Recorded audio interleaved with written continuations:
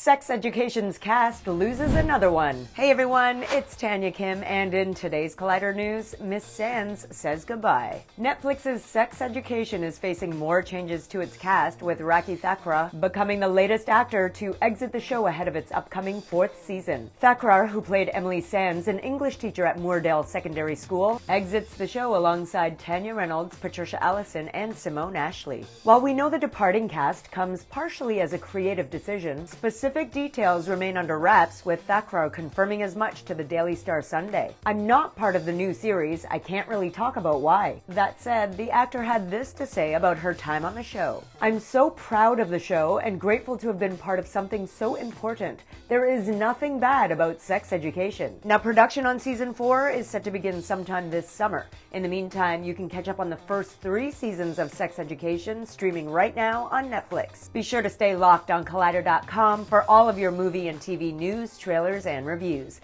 I'm Tanya Kim. Thanks for watching.